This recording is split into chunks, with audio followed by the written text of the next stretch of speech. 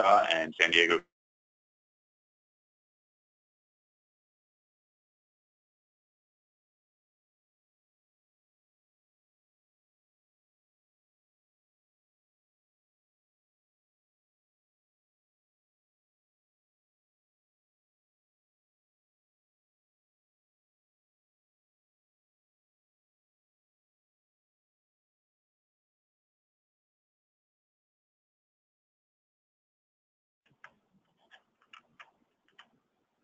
Okay, so today joining us on the line we have Trent DiMuzio. He's an application engineer with YSI. He's joining us from his home office in Logan, Utah. Trent's been working with the company and this type of equipment for over 13 years. He started with design analysis and is now working for YSI. His background's in electronics and he knows the equipment inside and out, applications very well. He's worked in repair, R&D, and now as an application engineer and specialist with the equipment. Also on the line we have Dr. Anders Tenneberg. He's a product manager and scientific advisor at Andhra. He's been there for the last 20 years. In parallel, he's an associate professor at the Department of Marine Sciences at the University of Gothenburg in Sweden. In this role, he's focused on technical development and the use of underwater sensor technology and autonomous platforms. He's been a contributor on more than 40 peer-reviewed scientific papers. And my name is Isaac Jones. I'm a product manager here at Sontec in San Diego. I've been with Sontec for 5 years, and I've had experience with tech support and application engineering, and come from a background of earth science and oceanography, and did work in my master's thesis with acoustic instruments, and that's kind of how I ended up working for Sontec. And so today we're going to take everyone through application examples and different instrumentation from kind of coastal waterways, so rivers and estuaries, and then out into the near shore surf zone, and then into the deep blue ocean with application examples from Andhra. And I'll mention here during the presentation, if you have any questions, please send them to us via the chat function. Everyone's only in listen-only mode, so that's how we can get questions. And then at the end, we'll have a Q&A session and answer as many questions as we have time for. If we don't get to your question, I apologize, but know that we'll send a follow-up email that will have all the questions asked during the webinar via the chat, so please send them in, and our answers to those. In addition to that, you can look for the recorded webinar, and the PowerPoint and different links will be sent out in that email, that follow-up email as well. So keep an eye out for that after the presentation. So quick overview of what we'll go over today. Trent will be presenting first, and he's going to go over some different ways to measure water level with equipment from YSI. So first, talking about water level and air gap measurement with a Nile radar, and then water level measurement using an Amazon bubbler. Then he'll pass it back to me, and I will present some Sontec solutions for measuring currents, water level, and waves with our Sontec SL. And then I'll talk a little bit about our XR ADCP, also for measuring current levels and waves, and talk about some applications. And then finally I'll talk about our Sontec ADV and measurements of current velocity in the surf zone. Then I'll pass it back to Dr. Anders Tenneberg, and he will talk about pressure-based wave tide and depth, and some specifications on some Andhra equipment for measuring these things. And then he'll go into some applications and some examples where customers are measuring water level, waves, seafloor stability, some deep sea measurements. finally, he'll wrap it up with introducing a brand new product from Andra, a little preview of the MODIS directional wave sensor for hydrographic and navigational buoys. Okay, so now I'm going to hand it over to Trent. He's going to talk about the Nile radar and the Amazon bubbler seen here on the image. So I'm going to go ahead and pass it to him. Hang with us for a minute.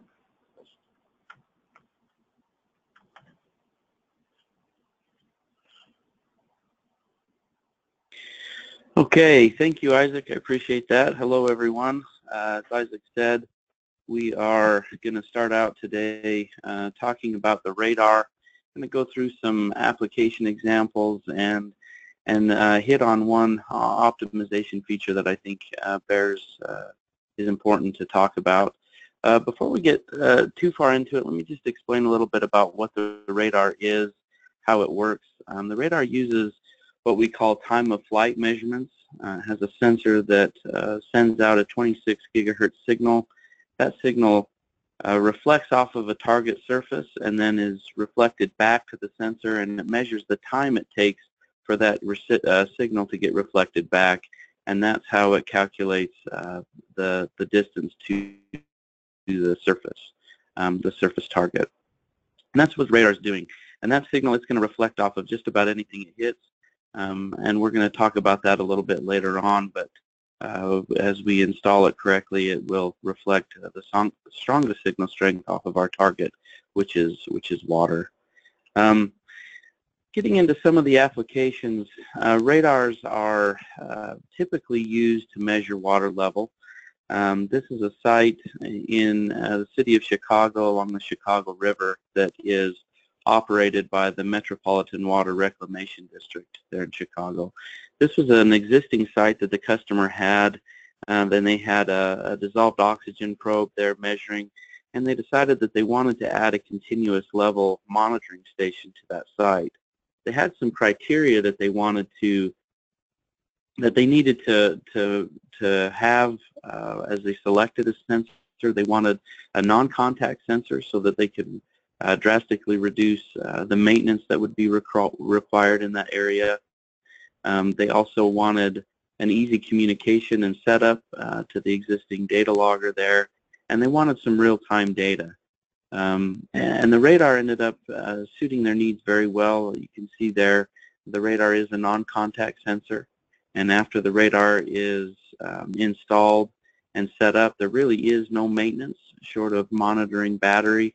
There's no maintenance really required for the radar. And it does easily set up and communicate. It communicates SDI-12, so it will easily communicate to any existing data logger that has SDI-12 capability, which is just a 3-wire connection. And if you look there on the right-hand side, the picture, that's the data logger there that's set up. It's a Storm 3 data logger with a built-in cellular modem, which added telemetry to the site and gives the customer 15-minute data transmissions to their data cloud hosting solution. So they are able to get real-time data. So now at that site, they've got the DO probe measuring, the water level measuring, and they're able to get 15-minute data. And it's been running for probably around 6 months now, and has been working really well for them there.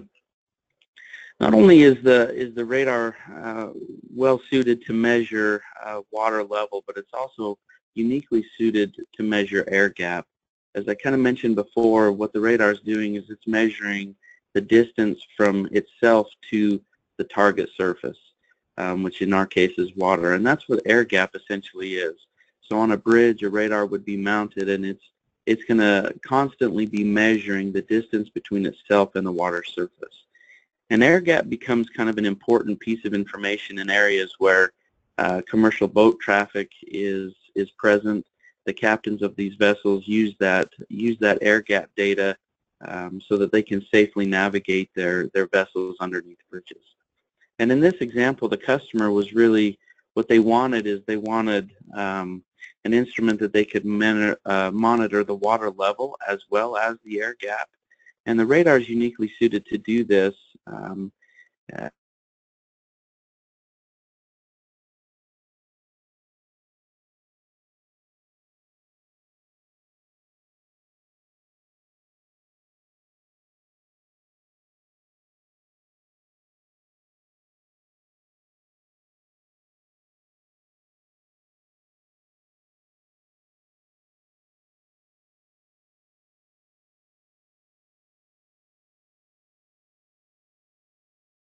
automated measuring solution that's worked out really well for them in that situation. This is kind of a neat application. This is a site run and operated by NOAA. NOAA, in partnership with the Mobile County Commission, established 8 different water level observatories for storm surge monitoring in the Mobile Bay. In the U.S., along the several of their coastal cities, probably over the last 10 years, they've experienced at least 2, maybe more, severe storm events, hurricane-type storms that's caused a lot of problems. And so they wanted to start to monitor these storms and be able to get data from these storms. In order to do that, there was 2 unique challenges that they're dealing with. The first is during a severe storm event, the water levels will rise and can rise to very high levels and rise very rapidly. So they needed a sensor that could be up out of that water level and away from that danger. With the water level rise, you also get very high water flows. And so they also needed a sensor that wouldn't be affected by the extreme water flows during a severe storm event. And so the radar, again, was kind of uniquely suited to solve these problems. Several of those radars are mounted above Category 5 storm surge heights, and that does not affect their ability to measure the water level. And then also the high flows that can occur, the very high flows that can occur, don't affect a radar's ability to measure the water level. And so they're able to take data from these sites, combine that with data from existing sites, meteorological data, tidal data from other existing sites, and they combine that all together to provide some really critical information for coastal resource management and also for emergency management. They're able to get data both before, during, and after a storm event. And then if you look down at the zoomed in picture there, you can see that we've got some other equipment going on. We've got a solar panel, some antennas, and they were able to add satellite transmissions, satellite radios to the site that provide hourly transmissions and provide near real-time data to the customer, and they're able to see this data even during a storm event. So it's kind of a neat setup that's worked out very well. Here's an application. This is in St. Lucia. This is a United Kingdom territory in St. Lucia, and this is a site that's operated by the National Oceanographic Center in Liverpool.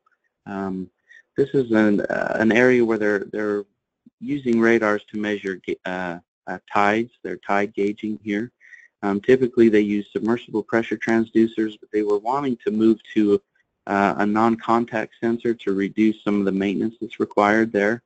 But in doing so, they were very conscious of the quality of data they would get from a radar and concerned about that, wanting to make sure that they would get good, accurate data. And this particular radar has some different measure mode capabilities, and they have a measuring mode that we call the NOAA mode. It's a mode that was requested by NOAA. And you can send a specific measure command to the radar that will cause that radar to measure for a period of time. In this instance, it's 1 minute. It'll take measurements over a 1 minute period. It calculates a standard deviation, removes the outliers, and then returns an average. And so it can provide very accurate data. And these radars are being tested at several sites there in St. Lucia, and they're being measured currently alongside of the pressure transducers, and that's been tracking very well and working very well for the customer down there in their tide gauging stations. Here's just a feature that I think is kind of unique and important to note here on the radar for optimizing your measurements. We talked early on that there's a signal that the radar emits that reflects off of surfaces. It's really important when you establish a radar site that you provide a clear path to the water surface. That's not always completely possible, and so you can see here in the picture that we're going to get a reflection off of a bridge pier. We're going to get a reflection off the bank, one off of the other bank, and then here finally at the water surface 50 feet away. And this graph shows signal strength and distance. And this is an actual graph taken from a radar. This is what the radar actually sees. And in this instance, what the radar is going to see is it's going to see a reflection here. You get this spike in signal strength, and that's the pier, the bridge pier. Here's one bank, and then the other bank. And then you see at 50 feet, the largest signal strength echo there is from the water surface. But these false echoes can cause problems with your data quality, and so the radar has this feature called mapping that allows it to essentially learn its path to water. And we map to about 2 feet off the surface of the water. So if the water is at 50 feet, we're going to map to 48 feet. And what the radar is going to do is it's going to look at all these reflections. It gets to the 48-foot distance there, and then it's going to mathematically remove those. And so what the radar actually sees is a nice smooth transition here to the signal's echo of the water level of the water surface. And so that is just it's a really nice feature that the radar has that allows us to clean up some of the false echoes that we don't want to see and improve our data from the radar. Okay, moving on here, we're going to talk a little bit now about the Amazon bubbler. I wanted to just take a second and explain what a bubbler is, what it does. I don't know how many are familiar with bubblers, but the bubblers, they operate on a principle of physics that says that at any point in a body of water, the pressure at that point is directly related to the height or the amount of water above it. So as the water level increases, the pressure on our orifice line also goes up. As the water level decreases, the pressure on our orifice line follows and goes down. And so all a bubbler is trying to do is it is pushing a calibrated bubble at a certain rate out its orifice line and into the water. And the pressure that it takes to push that bubble out the line directly relates to the amount of water above the orifice line. Okay, so as the water level goes up, the pressure it takes for the Amazon or the bubbler to push a bubble out the line also goes up. As the water level drops, the pressure it takes to push that bubble out also drops. And so all the bubbler is doing is it's very accurately reading the pressure in this orifice line, and then we're able to take that pressure and convert it to a unit of distance, like feet or meters, millimeters, whatever the user wants. And what that does is it allows us to very accurately track the rise and fall of the water level. And that's what a bubbler is doing. Bubblers are very widely used by the U.S. Geological Survey. These pictures here are not actually a USGS site, but they're modeled after the USGS and how they set up their sites. This is actually a canal in Nevada that's responsible for providing irrigation water to around 400,000 acres of farmland. That's in that area. That's the main economic source is agriculture, and so this canal is a very critical piece to the economy and the agriculture in that region. And as happens in the past 6 years, there's been 4 years of pretty significant drought in the area. They've had 1 year of adequate water and then 1 year of surplus water, which is what happened this year. They've got finally now a surplus. But with those changing conditions, they realized, that they needed to monitor very closely this precious resource, this water for them, because it's so critical to the infrastructure and the economy in that area. And so they established several permanent gauging stations all along the canal to more accurately track the amount of water that they have. And that's this is a an application that's suited perfectly for array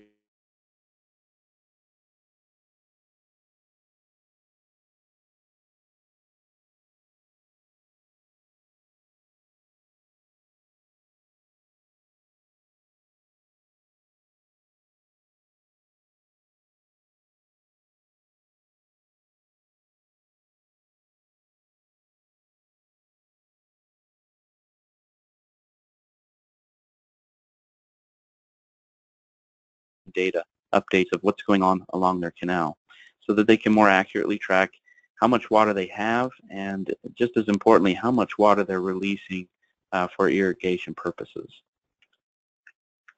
This is a hydroelectric power plant. It's the Three Gorges Dam. It's in southeastern China.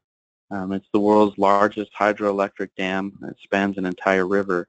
And so this is a critical piece of infrastructure for that area as it provides power to the inhabitants in that area. And also the river is a critical piece, obviously, in helping to supply the power, generate the power, and also provide water to the area, the inhabitants of the area.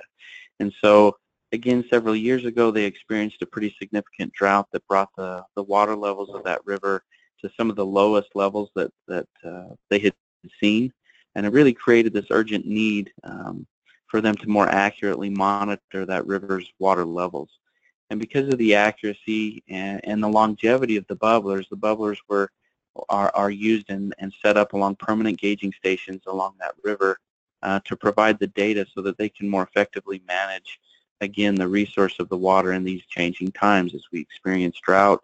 And then several years later, we can experience increases of water. And so the knowledge of how much water we have just becomes critical.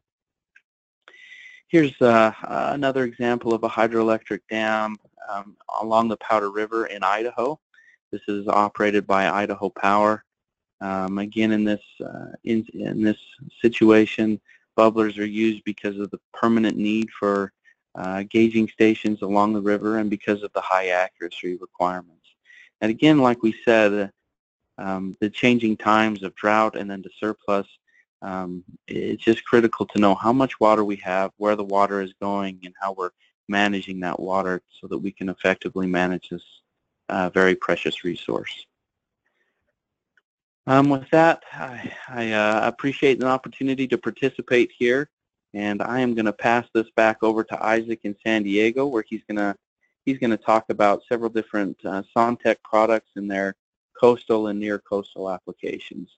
Thank you very much, and pass this back to you, Isaac. Thank you, Trent. Appreciate it. Very interesting examples. Thank you.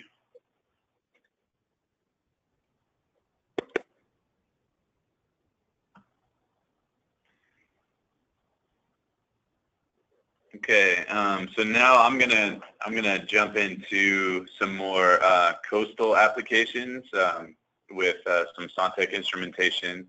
The instruments can be used in rivers and streams, estuaries, as well as coastal environment.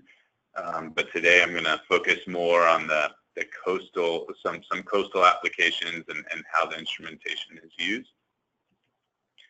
So the first Sontec instrument I'm going to talk about is the Sontec SL, or side-looking ADCP. So the illustration here shows the Sontec SL mounted to a bridge pier, or rather a dock pier.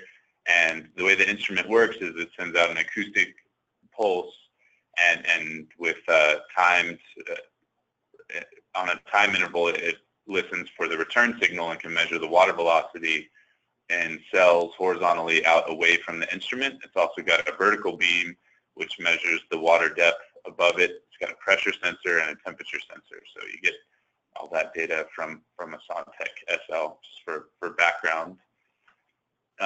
So this application is two Sontec SL 500s mounted on a pier in the Gulf of Mexico. This work was done by Texas A&M University, and they installed these instruments because there isn't any, at the time there wasn't any real-time data of nearshore currents in the Gulf of Mexico. There's lots of data from buoys, and some offshore installations of current meters, but there wasn't much data in the near shore, or there wasn't any data in the very near shore near the surf zone.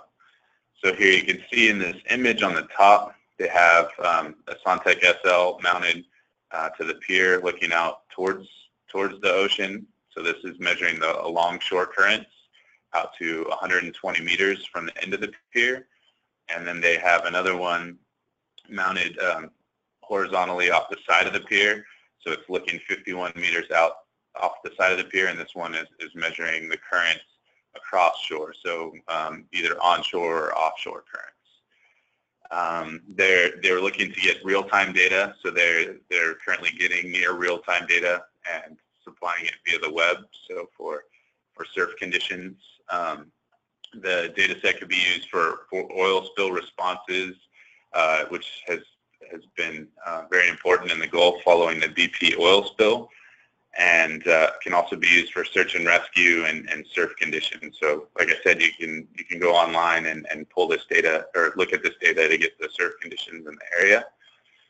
And they're also using it, they have a nowcasting wave height and current model, and so they're using it for verification of this model. Here we can see this first plot is of the longshore currents, and there's several different lines here, different colors, and these are basically just showing the velocities in different cells or a combination of cells away from the instrument. Because the Sontec SL profiles the velocity horizontally and is returning cell data, you can look at velocities at different distances from each of the instruments. This is showing the longshore currents and how they're, at this time period, they're agreeing in the cells both close to the pier and then farther away from the pier. This next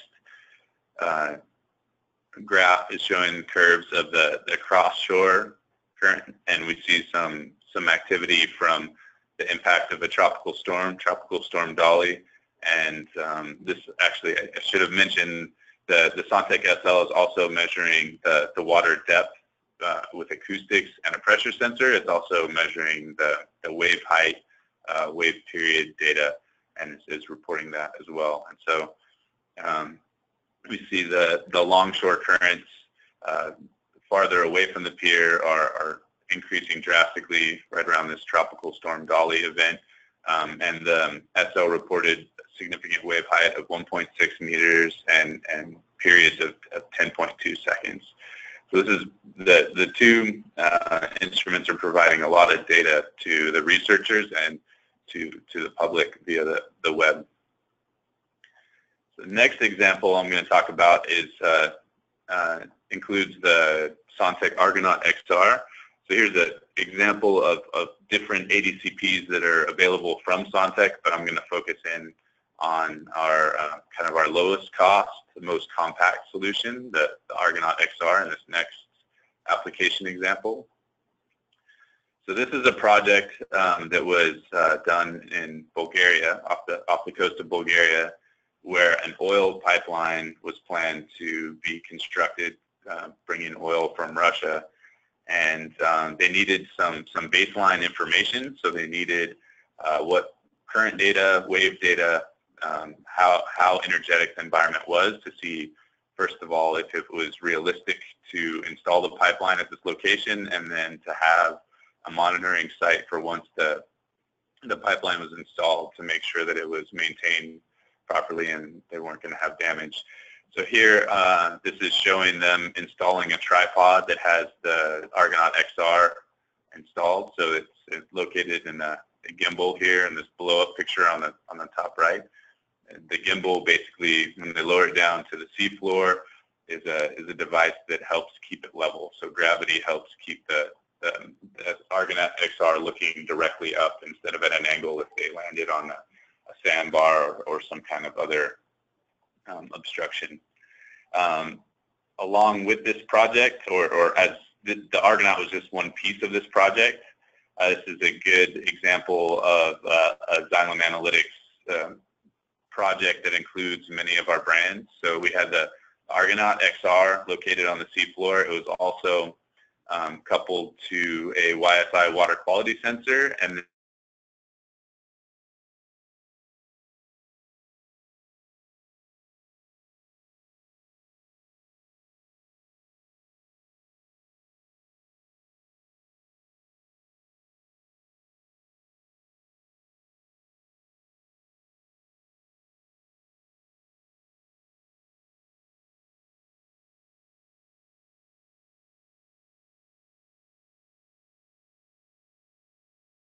ADVs. ADV stands for acoustic Doppler velocimeter, and these are basically approximate a point measurement device. So it's an acoustic device that Sontec invented in the early 90s, and uses similar principles to the acoustic Doppler profilers, but it measures the velocity very accurately in a very small volume of water. So this is opposed to sort of a more average velocity in cells moving away from the instrument.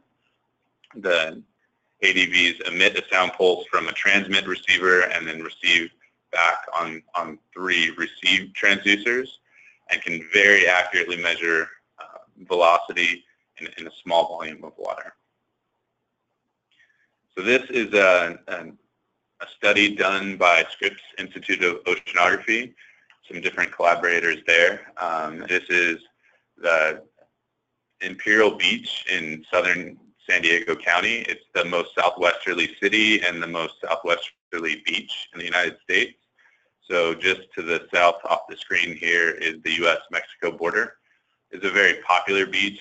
As you can see, it's a wide sandy beach, very popular for recreation, surfing.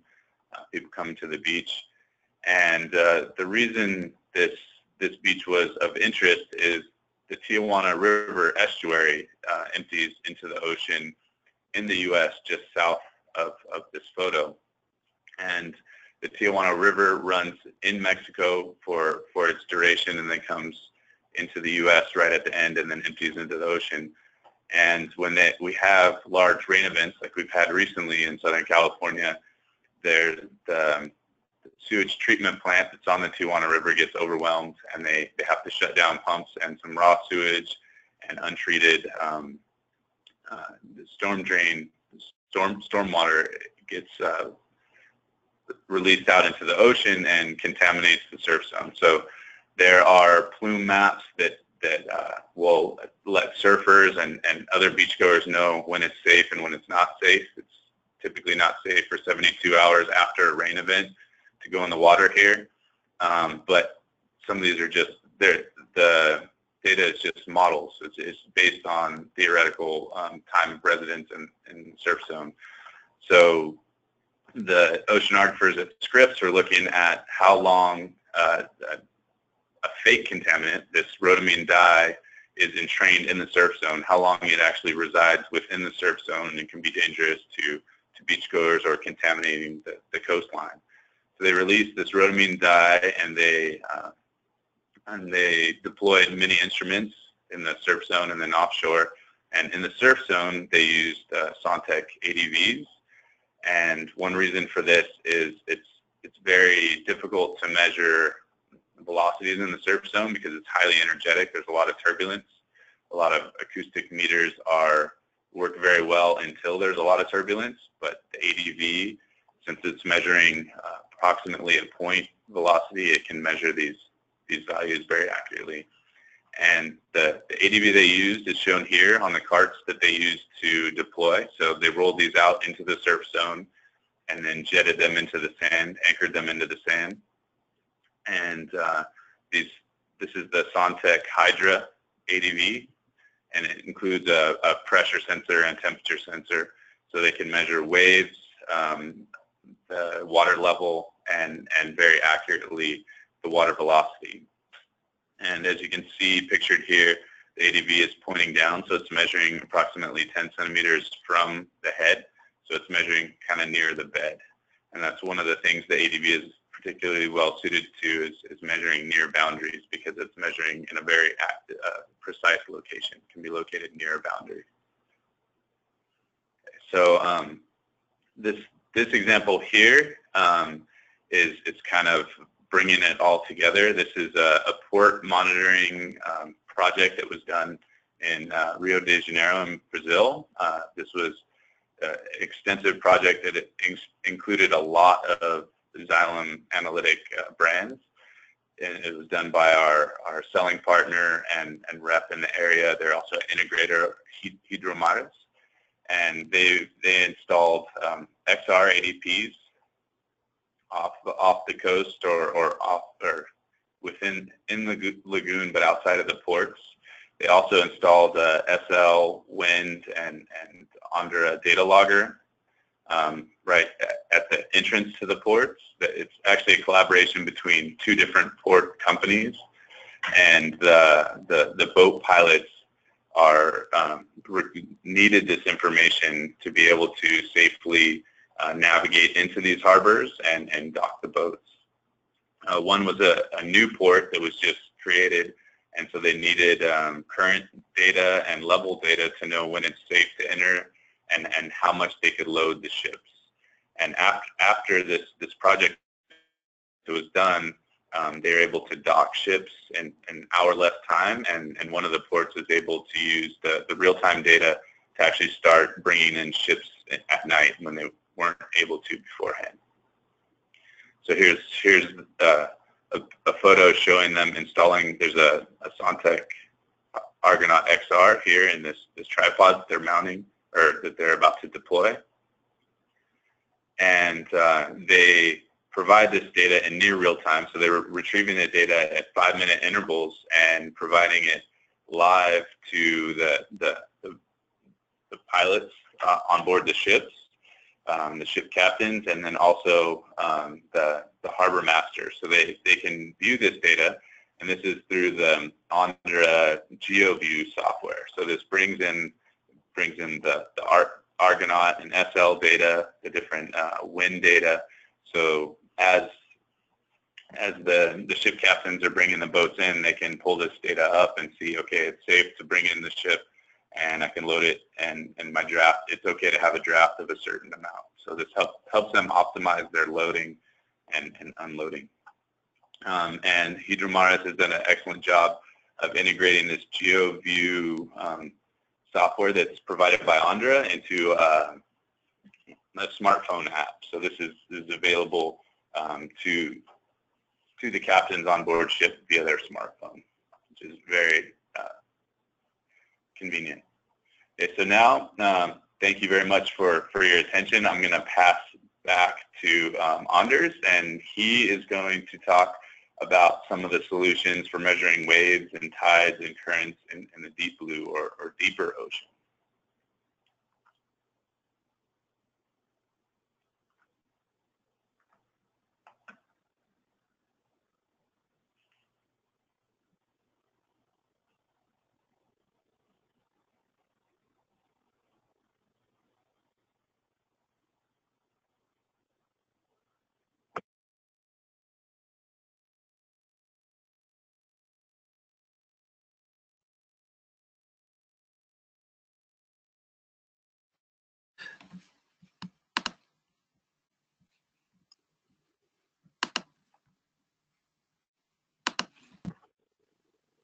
Thank you, Isaac, and thank you for attending this webinar.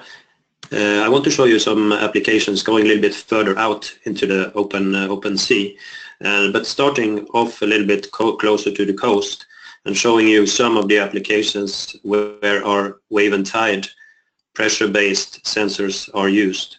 Here are some examples: barrier and dams, port operations, offshore applications including slope stability, moorings and autonomous platforms, cable observatories, and tsunami and flood warning systems. This is a subsea platform which is typically installed for several years at a time, and it has acoustic communication with a surface buoy above, and this can be installed in really deep waters.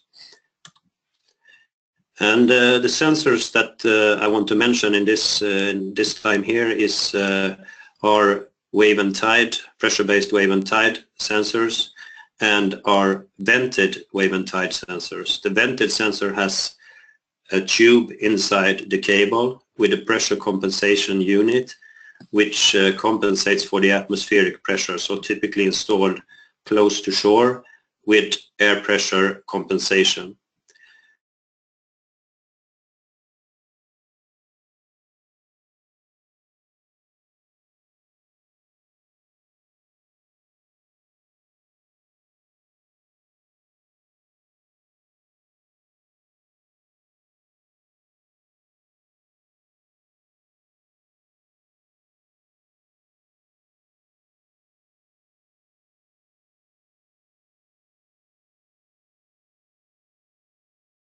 Plug and play on our platforms. The pressure sensors here, they are piezo-resistive, meaning that you measure the resistance over silicone membrane, and the bending of the membrane tells you how much pressure you have. Our pressure sensors were first introduced in 2006, and they have turned out to be really long-term stable and highly accurate.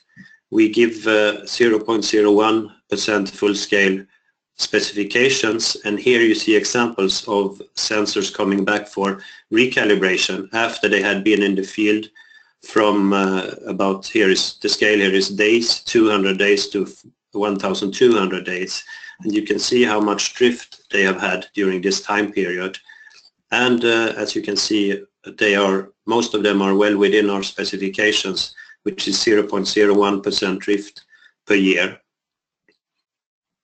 Here is an example of sea level monitoring system in the Baltic Sea, and the goal of this system is to have seawater or sea level monitoring in real time and to make a forecast for 24 hours automatic, because here flooding can happen quite quickly, and flooding is known to create problems in the coastal zones around these coasts here of Estonia. And this system here is done by the Marine System Institute at the Tallinn University of Technology, and it has been in operation for more than 10 years now. So the web page, if you want to visit this, is here. You can then go in and click on the different stations. What you get then is historical data. You can click here and get data from different time periods. And when the real-time data ends, the forecast starts, and here are two models that forecast the water level for the coming 24 hours. Another installation which is done close by, also in the Baltic Sea, is done to prevent flooding of St. Petersburg, the second biggest city in Russia. It is known, it has been historically known that there has been serious events of flooding taking both lives and property. So what has been done here to protect the city is to build a barrier which is 25 kilometers long, and this barrier is part of the city ring road, and it has multiple sluices and giant ports which can be closed when flooding is when the water level is rising and when flooding is an issue. To monitor along these gates, there are 12 pressure sensors, and they are all connected in real time, and there are also two cable-connected wave and tide sensors installed just in front of the giant ship gates, which you see here on this picture. And they have also installed further out in the Gulf on islands, about 100 kilometers further out. They have installed wave and tide, two wave and tide sensors as well. And all this has been in operation since 2011. And when they see that a flood is coming, they can close these gates and they can close the sluices along the whole wall. Another installation which is from the North Sea and in the oil fields and in deeper water, where they use our pressure sensors, the application here is to measure millimeter seafloor movements, and this is to avoid oil well collapse. As they pump out oil, they fill the wells with water, and they want to keep the pressure equal so that the oil wells do not collapse. So what they have done here is that they install on our Seaguard underwater instruments, they install two of the pressure sensors, of our pressure sensors, with two sensors with different ranges to have redundancy. And before doing this, they have done thorough intercomparative tests with other technologies and found that our sensors were the most stable and most highly accurate and with the lowest noise levels. And then the instruments are installed in, multiple instruments are installed in around the oil wells, and they are transmitting data in real time back to monitor this continuously. Here is an example from a deep sea application, a deep sea mooring installed in the Drake Passage between Antarctica and South America at around 4,000 meters water depth. On the right side here you see the mooring. It's a rather short mooring close to the seafloor in an area with really strong currents. And what you see here on the two graphs here, the red and green, are pressure measurements done on our Seaguard current meters, and they are installed about 12 meters apart.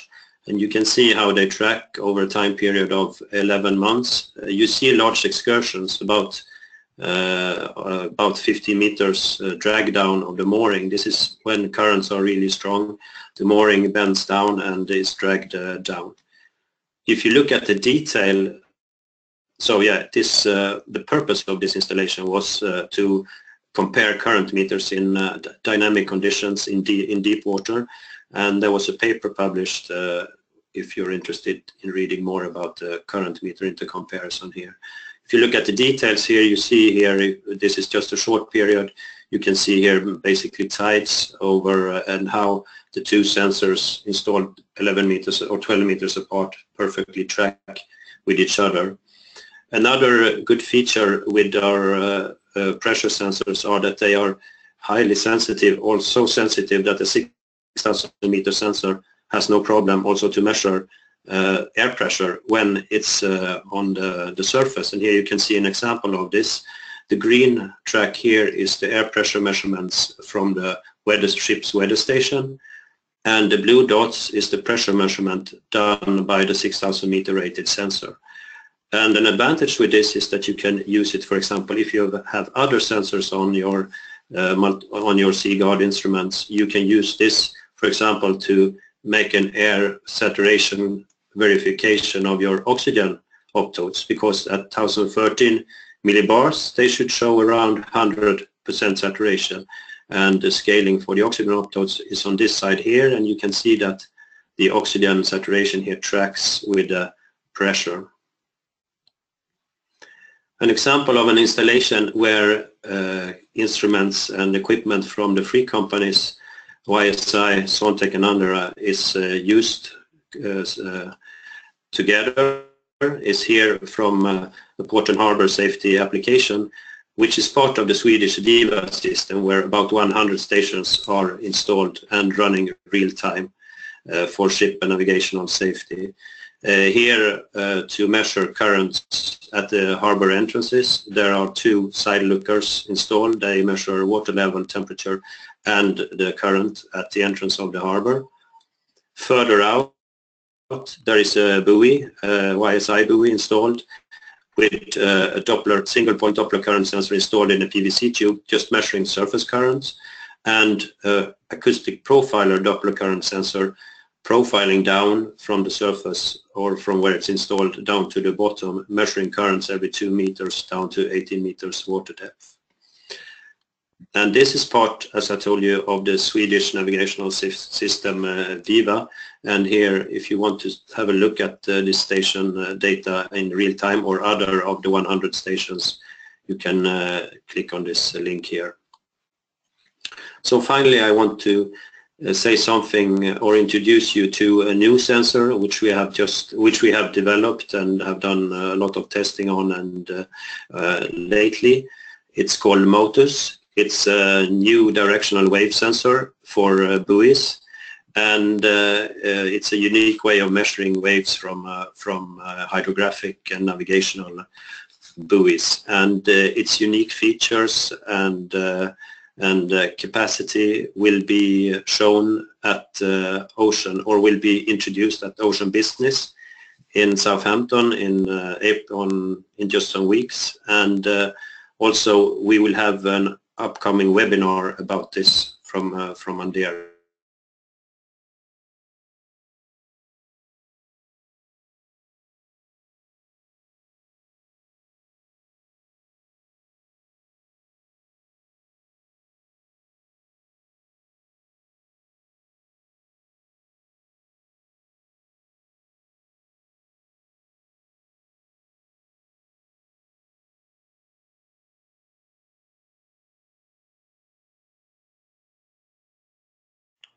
I'm going to bring it kind of full circle, and this is the reason for us having a combined webinar with the different brands, and just emphasize that we are Xylem Analytics includes a lot of brands that are trusted in different spheres, well regarded and trusted.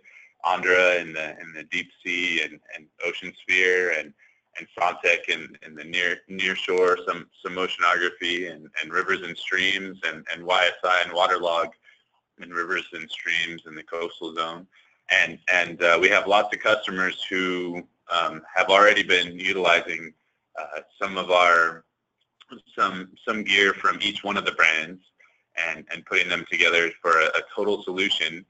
And now that we're all part of Xylem Analytics, this is becoming easier than ever to get a complete solution. You can come to Xylem Analytics and get a complete solution, and then it includes all of these trusted brands. This is just one last kind of interesting example. This is a destroyer that they needed to bring underneath the bridge, and highlights the need for air gap measurement that could be done using the Nile radar. But this same site, it could also have Sontec SL installed for currents, water level, waves, if this is an estuarine type environment, and then it can also have water quality sensors from YSI and Andra, and lots of different instrumentation that would be helpful for this type of site. Just increases the possibilities and convenience to the customer. And here's another example of sort of just it's an illustration of what that site that I presented in Brazil might look like, having a Sontec SL installed on a bridge pier, maybe Andra or Sontec ADCPs on the seafloor for measuring currents and waves, buoys from either Tideland or YSI, and software from HiPAC or Andra. There's just a lot of different tools now that Xylem Analytics has to offer in combining forces to provide a complete solution. And so I want to reiterate on Anders' point that we will be at Ocean Business this year in the UK, and come by our booth to talk to the experts. We'll have many experts from all the different brands at the booth. So if you're going to be at the show or maybe interested in coming to the show, come by and visit us, and you can learn more about the Modus wave sensor, the new wave sensor from Andra, as well as all the other instrumentation from Xylem, YSI, Sontec, Andra, and others. With that, I'd like to say thank you for attending, and we'll answer some questions now. We're running a little bit long, but we have about 5 minutes to answer questions, so we'll field some questions. And again, I'll reiterate, please send us your questions via the chat, and if we don't get to them, I apologize, but we'll include all questions and answers to those questions in the follow-up email that will also include a link to the recorded webinar, a link to the PowerPoint presentation, and then links to pertinent information like brochures, spec sheets, that kind of thing. So with that, we'll kick it off with a question we got for Anders. In the harbor case that was shown at the end of the presentation, the Doppler current sensors were mounted on a buoy. If waves become high and there are bubbles in the water, can these sensors still measure currents accurately? Yes, we have quite much experience with this type of installations now, and also when we have been developing the motors, the new wave sensor, we have typically also installed single point current sensors to measure the first meter, and then Doppler profiler current sensors to measure to profile downwards on the different types of buoys that we have tested the motors on, and we can see that they measure currents well and without no sign of bad quality current meter data, at least up to 6-7 meter waves, something like that. Excellent. Thank you, Anders. And here's one for Trent. Does the Amazon bubbler have to be connected to a data logger? If not, can it output directly to a modem or satellite radio? The Amazon bubbler does not have to be connected directly to a data logger. It's got some internal logging capability, so it could be used as a standalone. Does not need a data logger, but currently it does not have the ability to output directly to a radio. So it can be a standalone unit, but you would have to then manually download data because it has some internal logging capabilities. If you did want to add telemetry in the form of satellite radio or cell modem, something like that, then you would then have to connect to a data logger, as it currently does not output directly to a radio. Excellent. Thank you, Trent. And one for Sontech. How do you protect the Argonaut XR or SL against biofouling? Biofouling is a huge problem for instrumentation installed in ports and harbors. That's an excellent question. So there's a few things that can be done. So with the acoustics, biofouling, the housing is not resistant to biofouling, so some kind of protection does need to, or cleaning schedule does need to be implemented. With the XR, SL, both can take biofouling paint on the housing and then also over the transducers. One thing to note is if you do paint over the transducers, to make sure that there are no air bubbles, because if there is air, that will either impede the signal so you don't get the range that you want, or if it's bad enough, it could completely block the signal. The frequency doesn't transmit well through air. One of the advantages of the Sontech SL is that it can be installed on a sliding mount, so it can be put into place from a pier without a diver. This also makes it very convenient for a cleaning schedule, where you can just pull it up out of the water, clean the instrument, and maybe reapply anti-biofouling paint, and then reinstall the instrument. Okay, so next, we have another question for Anders. For the air pressure compensated vent pressure sensor, I assume that it has an air pipe installed inside the cable. What is the maximum possible cable length that can be used? Yeah, so for that sensor, it's typically a coastal sensor, and it's meant not to be installed deeper than 20 meters, and we supply it with different cable lengths.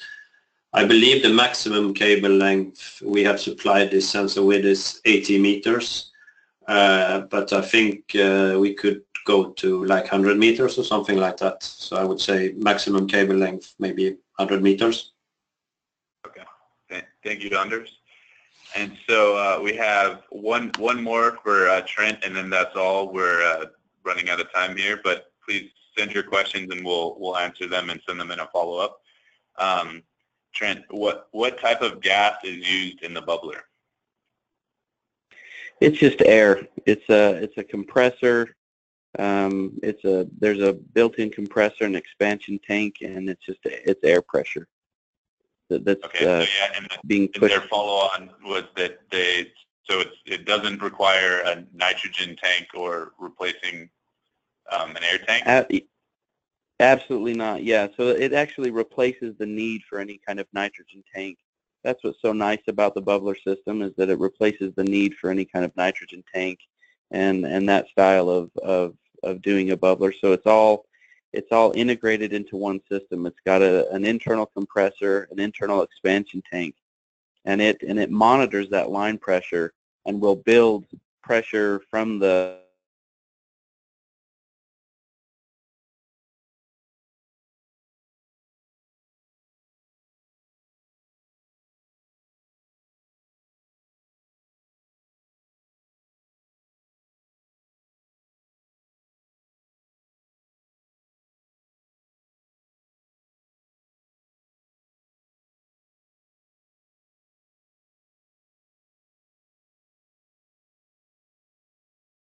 Again, follow up with us if you have additional questions or application needs and things of that sort. So thank you very much.